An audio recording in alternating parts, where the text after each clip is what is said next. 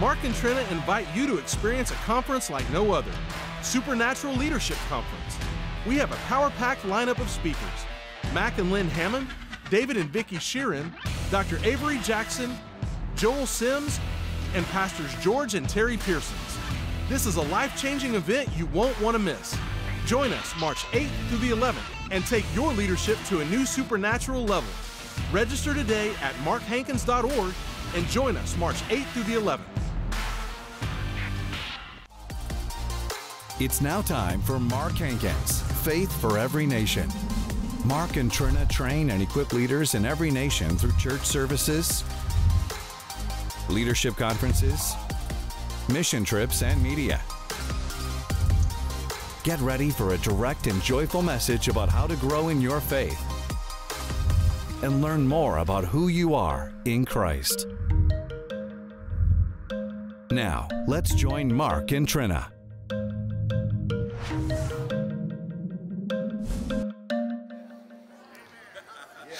Woo! God is on my side, for the blood has been applied.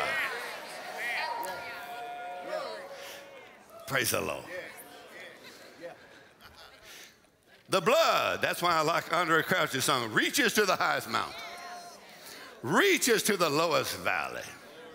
Come on, anybody, y'all ever been in a situation you say, I don't know, but Jesus said, I'm here, I'm reaching it. We were sitting at a table with some of our friends a few weeks ago, and one of them, we were kind of quoting some scripture, so one of them said, Hebrews 13 there, where it says, Jesus said, I will never leave you and I will never forsake you. That's pretty strong words. I've heard some church members say that before, and I know that don't mean a lot. But Jesus said, I'm preacher's kid, please forgive me. I have a few wounds that are being healed. But anyway, so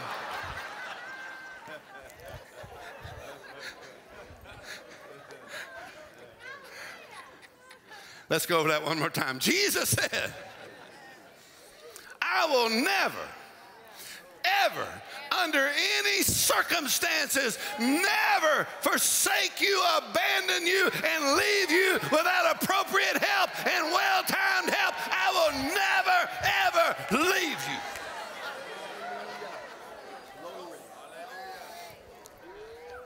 Come on, God said, my covenant I will not break and I will not alter the thing that has come out of my mouth. I got a covenant with God.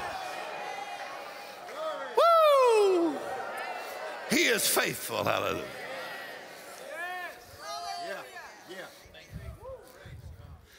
Some of y'all think I got lots of friends. On Facebook, I got friends. Listen, Jesus said, I will never unfriend you. So, Jesus.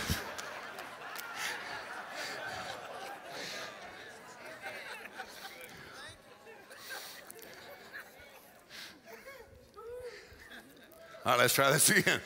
I will never leave you, abandon you, forsake you. Come on, we used to sing that song. I'm sure Lynette knows the song. No one ever cared for me like Jesus. There is no other friend as kind as he. No one else could take the sin and darkness from me. Oh, how much he cared for me. Hallelujah. Thank you, Jesus. Amen. So we're sitting at the table, so they brought up that scripture and they said, he said, I'll never leave you, never forsake you. So you can boldly say, come on, let's follow it up now. So you can boldly say, what you going to say? The Lord is my helper. I will not fear what man could do unto me. Come on, let's try that again. The Lord is my helper. I will not fear what man can do unto me. He said, I will never leave you. We're quoting that scripture, and I said, you know what that sounds like. That sounds like blood covenant talk. All right, let's try that again. Come on, because blood covenant talk produces blood confidence. blood consciousness. Woo! Amen. All right, where are we at now? Go to Hebrews chapter 10. Y'all found that yet? And let's read this part here, because I just can't miss this part here. Wow. Hebrews chapter 10, verse 14. I'm going to read kind of fast. And it says this, for by one offering he hath perfected forever those who are sanctified. Everybody say he did it once. For of the Holy Ghost. Everybody say thank God for the Holy Ghost. This is verse 15, Hebrews 10, 15. For the Holy Ghost also is a witness us, for after he had said before, this is the covenant. This is the covenant. This is the covenant.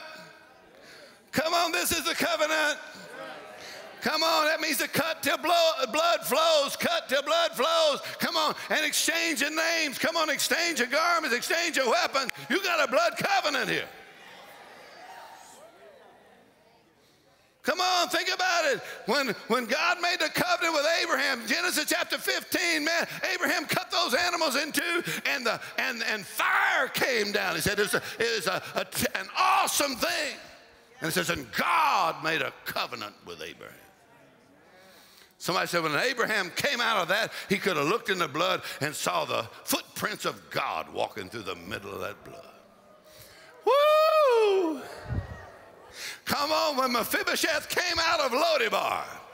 Come on, every time I see a dead dog, I say, there's Mephibosheth. Listen, when Mephibosheth came out of Lodebar, come on, I'm a dead dog. Man, they brought him before David, and David said, I'm going to give you all the land of your father. I'm going to give you all the stuff you eat at my house for the rest of your life. Come on, because there was a covenant that was cut before you were born that you did not know about, but I want you to know that David said, is there anybody left of the house of Saul and Jonathan that I may show them kindness? Come on, God's got some kindness coming to you. Come on, some loving kindness coming to your house. His mercy, his loving kindness. Hallelujah. The covenant. Come on, every time you take communion, you're saying, I got a covenant with God. I've told you this before, but Dylan's over there, all my grandkids over there. Dylan, stand up real quickly. See him over there on the chair. Hold him up. Where's he at? Hold him up. He went to sleep. All right, see that, Dylan? Come on, for 3 years, Doc said, we don't know if he's going to live. He's going to die. Look like he's going to die, but he's alive today. Just played his first basketball tournament team. Come on, he's alive. You say, what happened? We just had a little covenant meal together. Come on, we got the blood out. We got the cracker out. Come on, we got the grape juice out. And we said, devil, you're going to have to take your hand off our family. We have a covenant with God. I said, we have a covenant with God. Woo! Go ahead and shout about this. I got a covenant with God.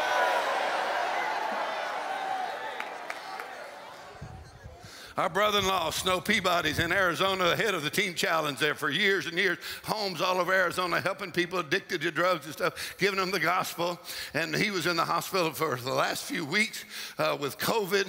And they said, well, just don't look like good. Don't look like he's going to come out of it. Boy, the family got together. Come on, we got the crackers out. We got the grape juice out. Said, devil, you lying dog. Come on, we do show the Lord's death until he comes again because of the blood of the everlasting covenant. You got to take your hands off of him. Next day, he's up breathing. They took the oxygen off of him. He said, huh? What happened to him? I got a covenant with the Almighty God through the blood. Say, what you doing slinging blood everywhere? Hallelujah. Woo! Come on, some of you, your mama, your daddy, your grandparents, come on, they ain't on this covenant. And before you were born, come on, they said, I plead the blood over my children and my grandchildren. Hallelujah. Ha ha. They came out with joy. Come on. Come on, when the rapture takes place. We ain't coming out broke, baby. They said, that's some rich people living down there. Come on, we coming out here with some money. We got silver and gold. Come on, we got some land. Amen. They said, that preacher with that jet disappeared. They went to heaven. Oh, you can have the jet now. Now, ha, ha, ha. Come on, the earth is the Lord's and the fullness thereof. We are heirs of God and joint heirs with Christ. All right, I got to get back over here. Praise the Lord. Now, let's finish reading this. Are you ready? Verse 16. This is the covenant that I will make with them after those days, saith the Lord. Look at this. I will put my law into their hearts. In their minds will I write them, and their sins and iniquities will I remember no more. Some of y'all ought to just get happy just over that thing. Come on, you couldn't even say I ought to get healed because I'm the best Christian in the church, because you're the worst Christian, but you could still get healed by the mercy of God. I never could get healed that way. I wouldn't go and say, Lord, you know I'm the best Christian in the church. The Lord said, that's a lie. So I had to come by the mercy of God. I'm slinging blood everywhere, Lord.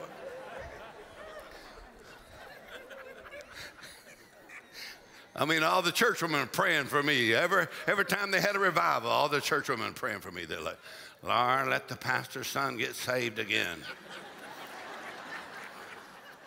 I've been saved many times. I don't know if that's theologically right, but it helped me. All right, verse 18, where remission of these is, there's no more. Everybody say remission. Look at verse 19. Having therefore, brethren, boldness to enter into the holiest by the blood of Jesus. Somebody say, how did you get in there? By the blood, that's how I got in. By a new and living way which he consecrated for us through the veil, that is to say his flesh, and having an high priest over the house of God, let us draw near. Come on in. Let us draw near with a true heart in full assurance of faith. Amen. Come on, let's try that again. Amen. In full assurance of faith. That means my faith has hit 100%. Full assurance of faith. Whew. What way? Having my heart sprinkled from an evil conscience. Wow, think about that. My heart sprinkled from an evil conscience. Imagine the sprinkling that they did in the Old Testament, and Andrew Murray said it this way. He said, the sprinkling of the blood is the highest act of worship. But here he says, in the New Testament, the sprinkling of the blood reaches your heart and cleanses you from an evil conscience.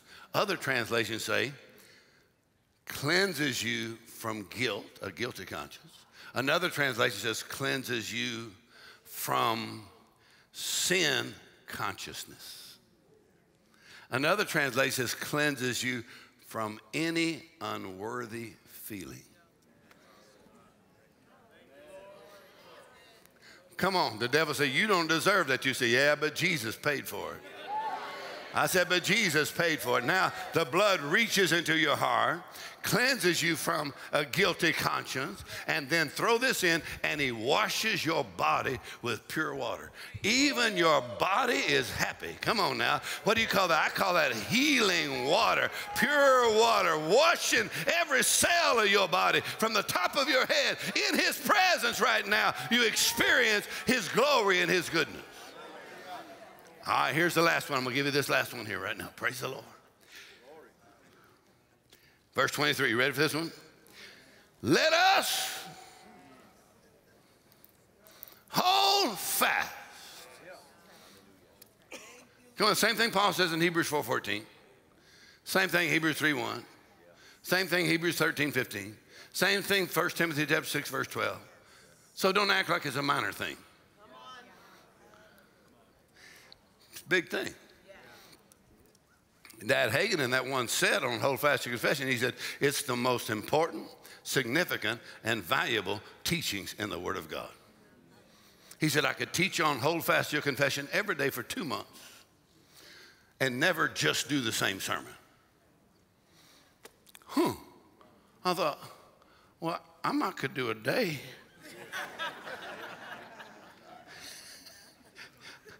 I must need to learn something about that. So he says, hold fast the confession of your faith without wavering, because he is faithful. Is that promise? Woo, hallelujah. Our job, hold fast, hold tight. Don't turn loose of it. Hold on. And it means to say the same thing. Keep agreeing with God. Hold your position. One of my favorite studies in the Civil War, and I like to look at some of it, is the battle at Gettysburg. What happened at Gettysburg? Because that battle determined who won the war. Because if the North would have lost Gettysburg, the South, Lee would have marched right into Washington, D.C. and captured Abraham Lincoln. So it's a fight. So, man, they're fighting, trying to protect the Union. Come on. Setting the slavery, we're getting rid of slavery, setting the slaves free. Well, they're fighting. And one of the greatest pictures is what happened in Gettysburg, and it happened on a little hill called Little Round Top. And Little Round Top, man, I can't tell you all about it because I like all of it, you know. Little Round Top, there's a guy up there top, a colonel named Joshua Lawrence Chamberlain, 20th of Maine, and they put him at the top of Little Round Top. And he had less than 400 soldiers.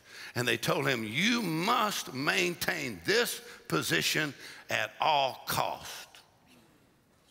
That means either you're going to hold this position or we're going to find you dead. You cannot retreat. Because if you lose this position, then the South would have gone right up against the flanks of the North and would have destroyed the Northern Army.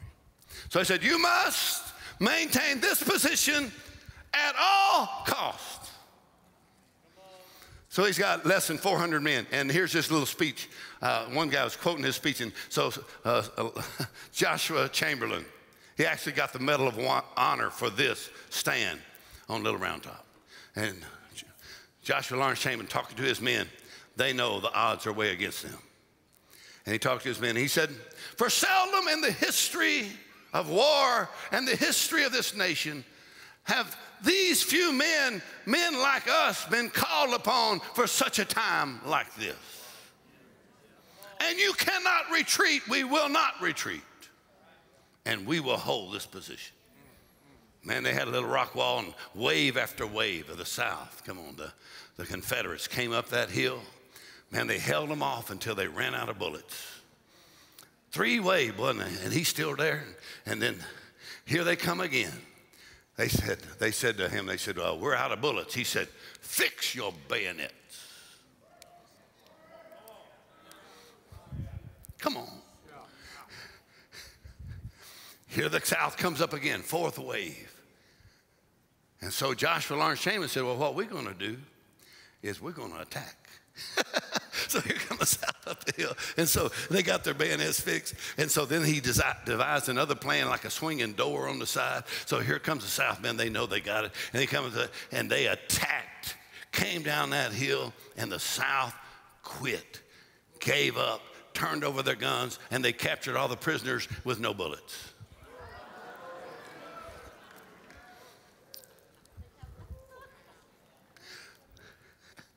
Wounded twice. Got the Medal of Honor. Later on became the governor of Maine. Joshua Lawrence Chamberlain. I got a picture of him in my office. Because I've been on that hill. All right, let's try it again. I said, I've been on that hill. When I run out of bullets, what we gonna do? Charge. Are y'all still here? Come on, because we will maintain this position at all costs. And Paul said, you hold fast to your confession of faith without wavering, because God is faithful. Woo! And Dad Hankins said, even if failure is walking in front of you. Come on, you may see failure on every side. And he said, but you hold on to your confession. Jesus is my Lord. I'm redeemed redeemed by the blood. I have a blood covenant with God. Come on, I'm washed in his blood. I'm holding this position at all costs. In the morning, in the evening. Come on, hold fast to your confession. Your faith in his blood alone. Woo! I said his blood alone. His blood alone. His blood alone. His blood alone. His blood alone. Come on, you overcome Satan the accuser by the blood of the Lamb and the word of your testimony. What you going to say about that? You going to agree with God, or you going to agree with your feelings? Agree with your circumstances. Woo, hold fast. Don't turn loose of it. Come on, keep saying what God says about you. Come on, there's a fight on right now. That little hill won Gettysburg. But now historians look back and say, that little hill changed the nation. Preserved the Union. Didn't just win the battle, won the whole war. Ha, ha, ha, ha. Stand up on your feet and give the Lord a shout. Hallelujah. Come on, I said, we're going to win this battle. We're going to take our position. Amen, in Christ. Hallelujah. Everybody say this, God is on my side, for the blood has been applied. Every need shall be supplied. Nothing shall be denied. So I enter into rest. I know I'm blessed. I have passed the test. I will get God's best. In the name of Jesus, I plead the blood. Come on now, shout about it like God's bringing you out with silver and gold.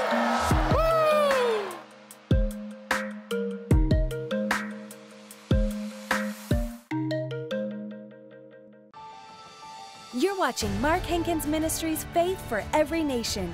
Do you want to live an overcoming life? Do you want to have more confidence in your prayer life? The blood of Jesus causes us to overcome in every situation, and it gives us great boldness to come to the Father. In the new 4-CD series, The Blood Covenant, Pastor Mark Hankins teaches how we have a better covenant based on better promises. Our covenant is secured by the precious blood of Jesus. At the cross, God made a covenant with every believer. We no longer have to stand at a distance from God, but can come boldly into His presence by the blood of Jesus. Along with this new CD set, you'll get the book, The Bloodline of a Champion. Mark Hankins explains the power of the blood of Jesus. This book has a brand new chapter about his grandson Dylan and how he overcame leukemia and a bone marrow transplant. There is overcoming power in the blood of Jesus. By faith, we're now part of a new bloodline, the bloodline of a champion. Order the special package today. Your gift of any amount will help Pastor Mark and Trina Hankins train believers around the world. Call 318-767-2001 or visit markhankins.org. Thank you so much for joining us for the program today. Well, my parents have been talking about the bloodline of a champion, and we will send you the Bloodline of a Champion book for your gift of any amount. This book, if you've never read this book is amazing, and it's easy to read. It's powerful message, but it's also very easy to read. And it's exciting because you're finding out everything that you have because of the blood of Jesus. We want to make sure this book gets to you. So for your gift of any amount, we will send you this book. Because of your partnership with Mark Hankins Ministries, my parents are able to continue going and preaching and teaching all over the world. It is their honor, it is their dream, it is their life's goal to continue to preach and teach all over the world. So because of your partnership, you help to send them from place to place to place, and it is such a blessing to them and to this ministry. Also, because of your generous donations, my parents have been able to translate the books into many languages. It's actually their vision and their heart to translate the books into 100 translations, 100 languages. So that will make a huge impact all over the world. And because of you, we are able to do that a little bit at a time. And we're so thankful to you. Thank you so much for believing and partnering with this ministry and with this vision and with this goal. We're so very thankful. Thank you so much. I'm Alicia Hankins Moran. Have a great day. Mark and Trina invite you to experience a conference like no other, Supernatural Leadership Conference. We have a power-packed lineup of speakers: Mac and Lynn Hammond, David and Vicki Sheeran, Dr. Avery Jackson, Joel Sims, and Pastors George and Terry Pearsons. This is a life-changing event you won't want to miss. Join us March 8th through the 11th and take your leadership to a new supernatural level. Register today at markhankins.org and join us March 8th through the 11th.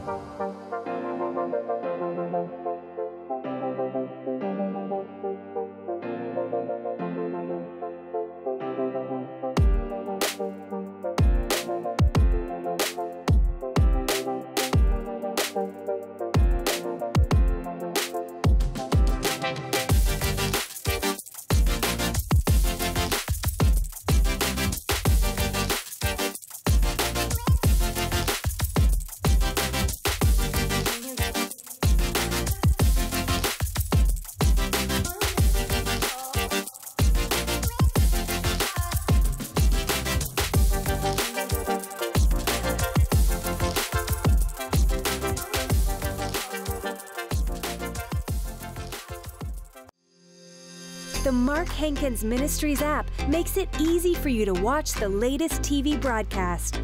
Listen to unlimited full sermons by Mark and Trina. Read our daily devotional and stay connected with upcoming events. Download the app today on any smart device. Simply search Mark Hankins Ministries. Start feeding your faith at any time and anywhere. Join Mark and Trina Hankins for an hour of powerful teaching live Monday through Friday on Facebook and YouTube at 10 a.m. Central Standard Time. Everyone can join In Christ Bible School. Catch the spirit of faith and move the mountains in your life. Watch live wherever you are and learn who you are in Christ. That's live at 10 a.m. Central Standard Time. Thank you for watching Mark Hankins Ministries Faith for Every Nation. For more information on how to build your faith, visit markhankins.org.